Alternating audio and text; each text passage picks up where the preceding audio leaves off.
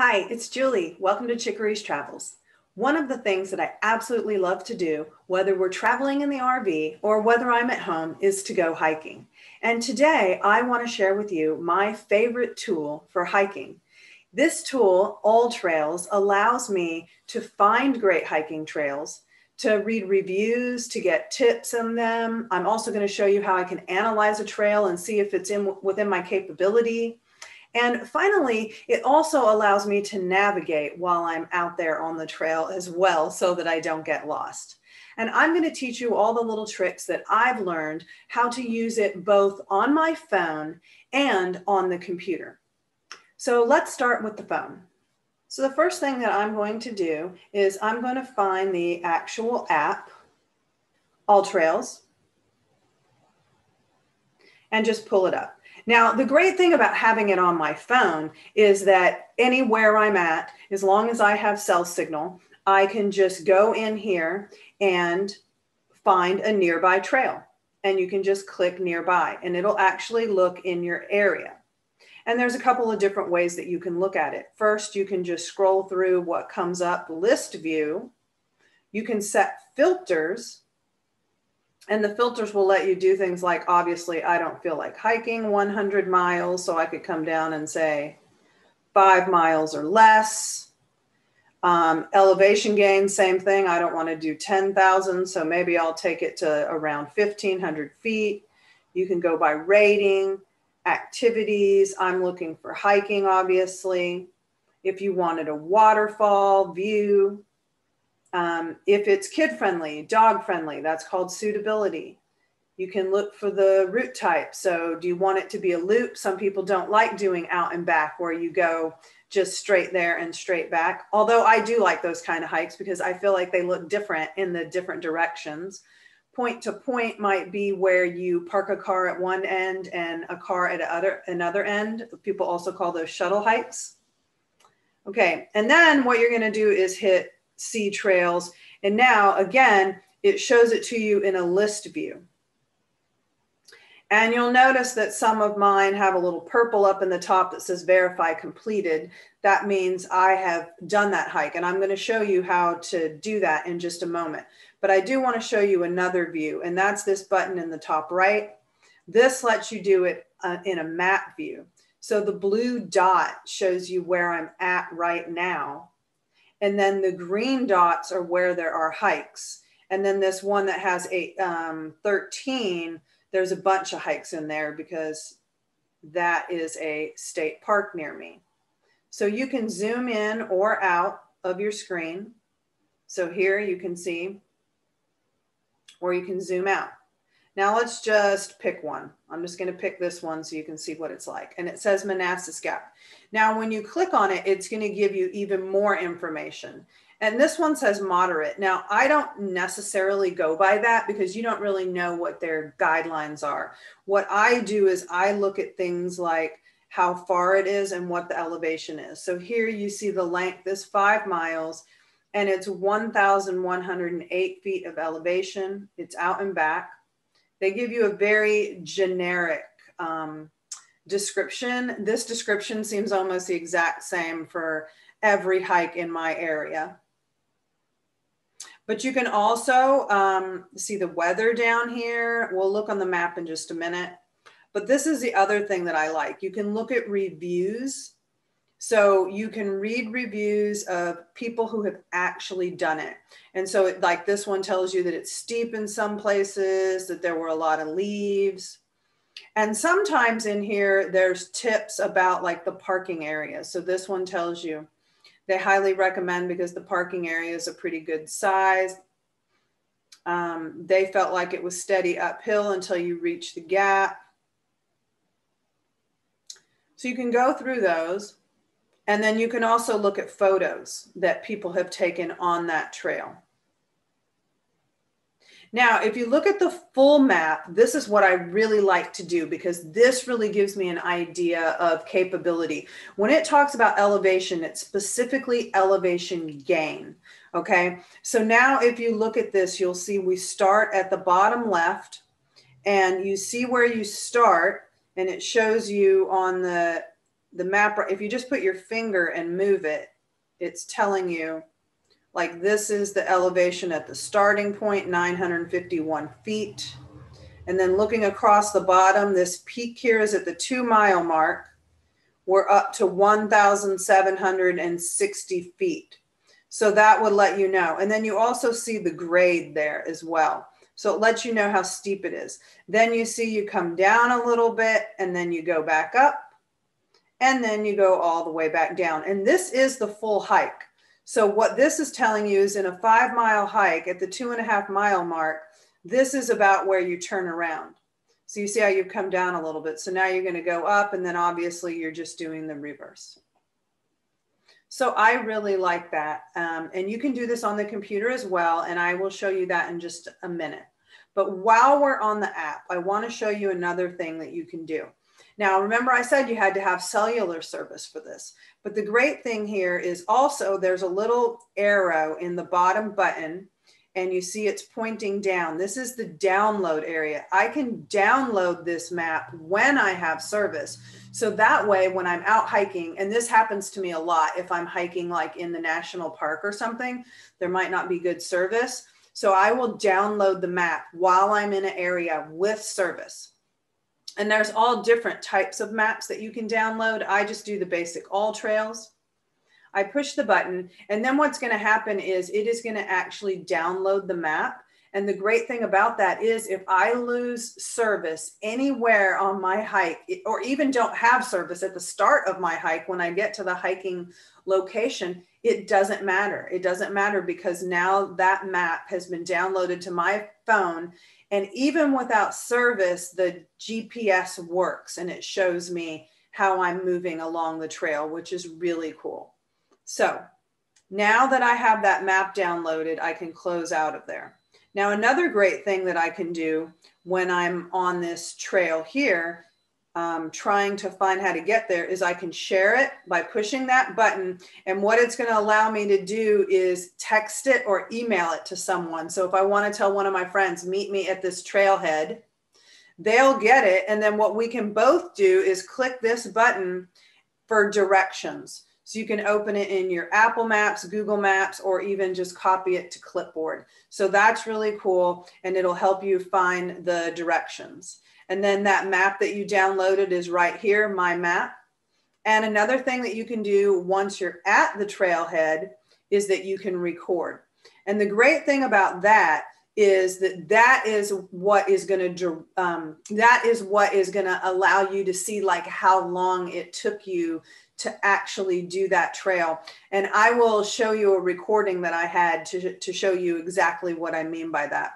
So that's really cool also, but you don't want to hit record until you're actually at the location.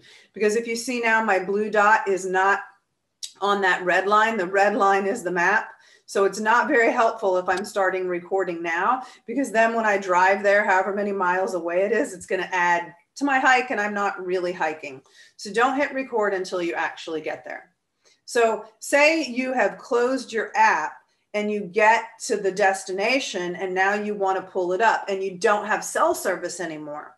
What you do is you just come over here to plan, and this is where all of your downloaded maps are. So if you had marked something by favorites, that would be there. If you made lists like I do for different parks and bucket list hikes, but then there's one for maps, and this is where your downloaded maps are.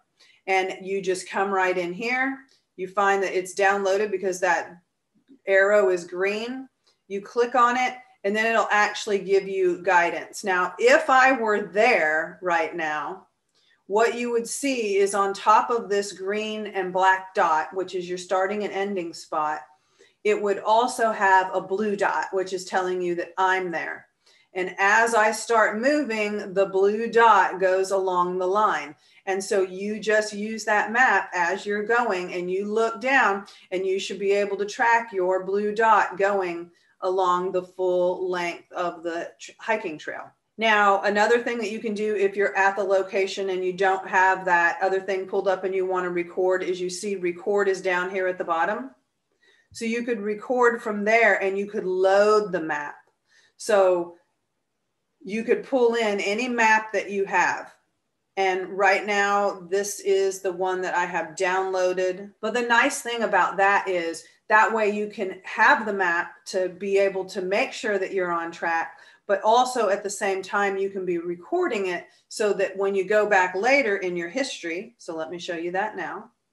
This was a little short. Let's look at this one. This was a little short 2.1 mile hike that I did this morning. I didn't take any photos. That's why there's not any photos there.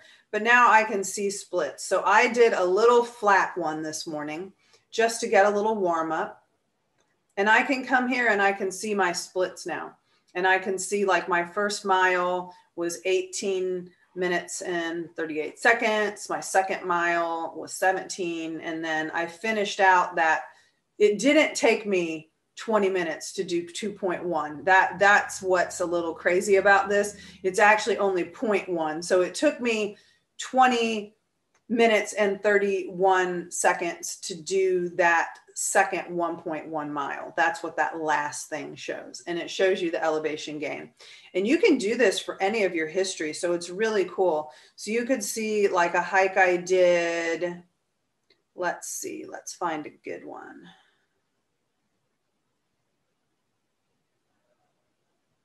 So here was an 8.2 mile hike that I did. It was 1,453 elevation gain. Now, another cool thing about this is the recording. It showed me the moving time and total time. Sometimes there's a big difference because we might take a long break. And then you could see splits. And so it basically shows you for every mile what your pace was and what your elevation gain was.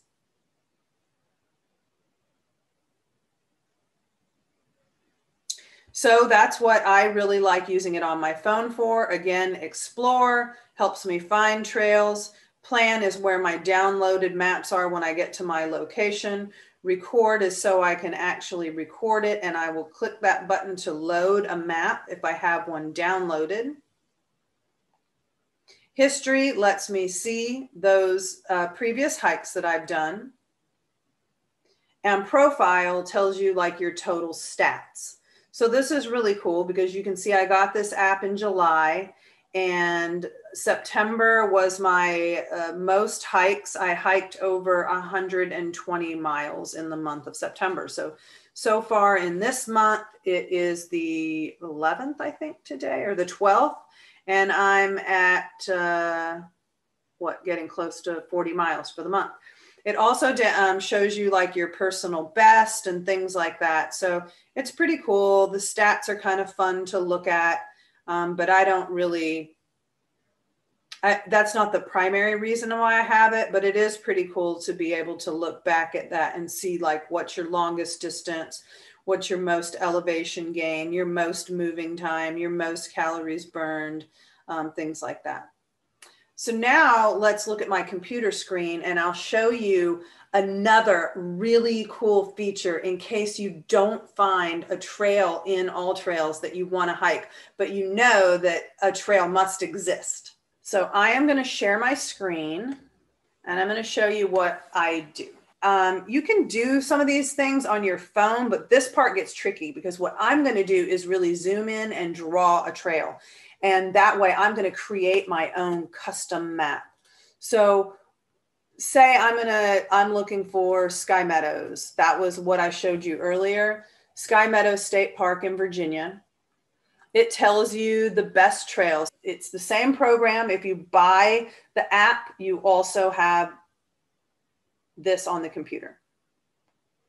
But it'll show you all the different trails. Okay, so you could click on here and you could see what the trails are. And then again, over here on the left, it's going to show you what their rating is, but also like total mileage, what they estimate the time is. If you click on it, now it's going to tell you the total elevation. It's going to show you a map over here. It's going to show you the total elevation. You can zoom in and out.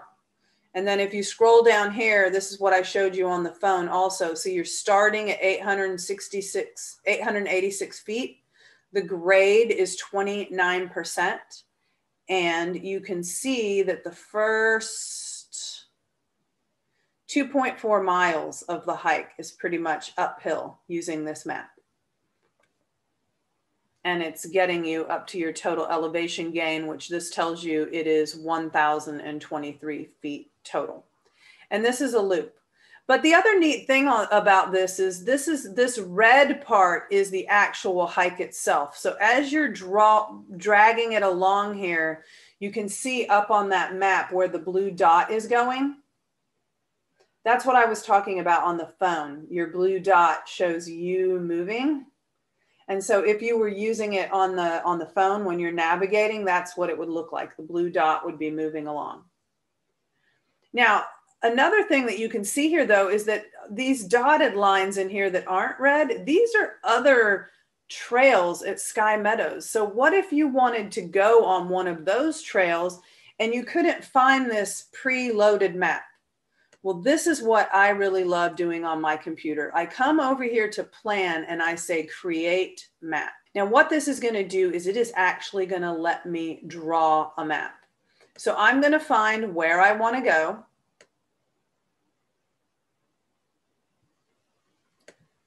And I'm going to zoom in. So we're going to pick Sky Meadows again, just for this example, same state park. And that is right here, Sky Meadows State Park, okay? And here are all these different trails. Now, here's a really cool thing. I know that there is a parking area right here. And so I could actually create a hike coming into Sky Meadows from here if I wanted to. And that wasn't something that I found on AllTrails. So what I'm going to do is just click Draw Route. You can pick your color. I'll just leave it as red. And now what happens when I click to where I know that there's a parking area right here, and I'm on the trail, it won't let me do this off of the trail. Everywhere I click, it starts drawing my map. And you see over here on the left, right now I'm at 0.26 is my distance, 161 elevation feet of elevation gain. Now by the time I get here, I'm up to 407 feet of elevation gain. Now I'm going to zoom out a little bit and say, what do I want to do? Well, let's see what happens if I make a big loop here. So I'm just going to click. I don't have to actually draw. And you see how it's added. So I'm at 2.39 miles and 709 feet of elevation gain. So now when I get to this juncture, I want to come up here. So I'm going to do that. And then say I'm going to come back. And now I know I just want to get back to my car, right? So I could just keep clicking, or I can say close loop. And once I do that, it automatically closed the loop. And that hike is 4.93 miles and 886 feet of elevation gain. Now, what if I said, nah, I want it to be a little bit more. I don't want to do that route. I can go back to here. And now I'm still in this map. And I say, well, what if I add this other trail? You see how when I click now, it's automatically filling in because it knows that's the quickest route. And then once I get here, now I'm going to go close loop. Now that loop is 6.43 miles for 1,335 feet of elevation gain. And I'm like, okay, this is the map that I want to save. So now what I would just come down here is I will name my map and I will call it Ashby Gap, since that's where it was saying I'm parking, to Sky Meadows. And I could add other notes. So say I wanted to put the actual name of the trails. Now here's another really cool thing about this. If you zoom in, it'll tell you the trail name. So look, that was the Appalachian Trail.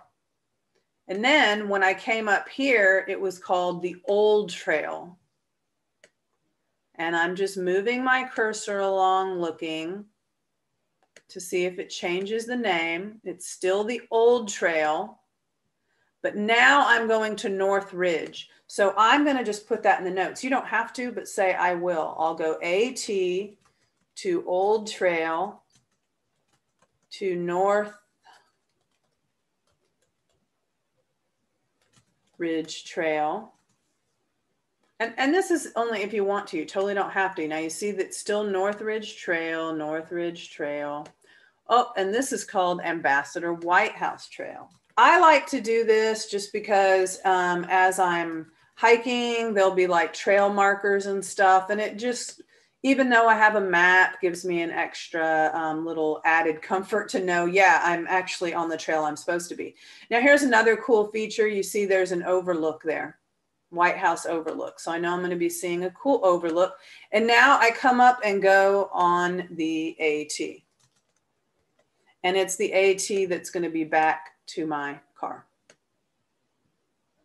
So whatever you want to put, you totally put that in there. You can make it private if you want. You can add waypoints if you want. And I'm just going to say save the map. Now I can share the map. I can download it. I can get directions. So again, I can get directions to the actual starting point. But this is on my computer, not on my phone. And I'm actually going to be using the navigation on my phone. So all I'm going to do right now is maybe if I want someone to join me, I'll click share map and it'll allow me to copy the link, send a text, an email, or even to embed it in a website. And now what I can do is I can pull up my phone and remember where I showed you to find your maps in the history? That map is going to be there now. Ashby Gap to Sky Meadows. And I really love using that function of creating maps because many times I'll want to do something different, or maybe I'll want to cobble together a couple of different trails. Maybe it's a place I've already been before. Like you saw in Sky Meadows, there were a lot of different trails, but there's only a couple maps like already preloaded into All Trails. And I'll want to try a different route or put together, instead of maybe the North Ridge Trail, there's the South Ridge Trail. Or I showed you there was a 4-mile option or a 6-mile option. I might want to hike from inside the park instead of from outside the park. So it just gives me a lot of different options like that to be able to put together different trails. And the great thing about it is you can still see what all of your available options are. You can look at the elevation, you can look at the total distance and really create the one that is right for you. So I really hope this tutorial helped a little bit to just give you kind of like a beginners of what you can do with All Trails. I do have the Pro version, All Trails Pro. It's, I think, around $40 a year. And it's, to me, totally worth it if you're going to be doing a lot of hiking. There is still a lot of function that you can do in the non-pro version. I think maybe you might not be able to actually draw the map. What I would recommend if you haven't ever used All Trails before is to go ahead and get the free version. You'll totally be able to do the preloaded trails, try it out, see how you like it, see if it works for you. And then if you're enjoying it and you want to use the more advanced features like being able to draw your own custom maps, then go ahead and upgrade whenever they're having a sale, and they have them a couple of times a year. So I hope you found this helpful. And if you have any questions, just put a comment down below and let me know, and I'll do my best to answer it. Thanks and happy hiking.